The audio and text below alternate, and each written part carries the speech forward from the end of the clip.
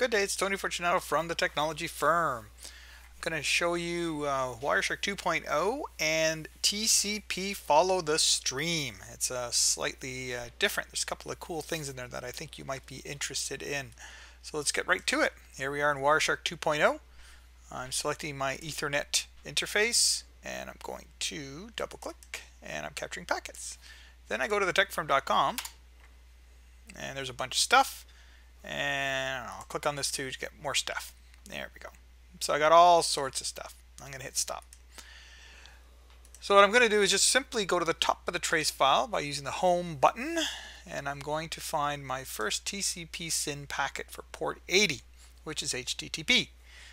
I'm going to right click on that and go to follow TCP stream. Click. And there we are. So for the people who've seen this before, this is relatively not all that different than it was before. The red is from the client, me. See my get command, get. And then the blue is from the server replying to me, which is kind of cool.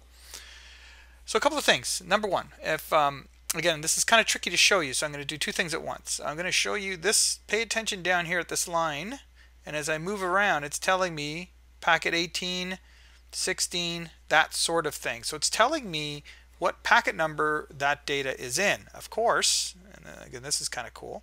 If I just click on the blue thing like head, it's packet 18, it will actually highlight packet 18. Again, it's kind of hard for you to see, but it actually highlighted 18. I'll move down a little further just to show you something different. There you go. Now that's 21, that sort of thing. So that's kind of neat. It's showing me the packet numbers. You click on it, takes you back there. That's also very cool.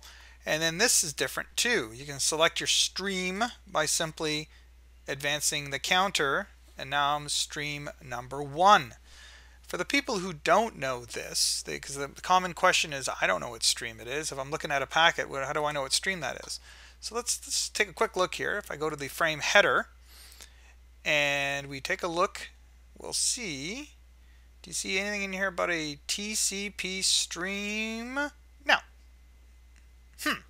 Then where the heck is it? Well, let me show you.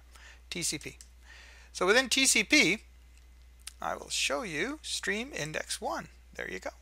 So when you are analyzing some data, TCP data, and it's a stream index 22, for example, a cool display filter is TCP.stream equals, here, you know what, I'll just change this to 9 just to randomly change it to something.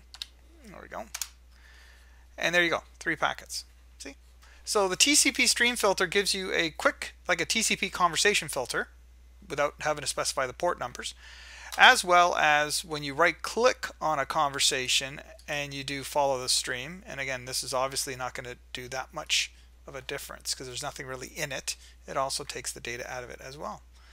So I hope that helps. Have a good day. Bye for now.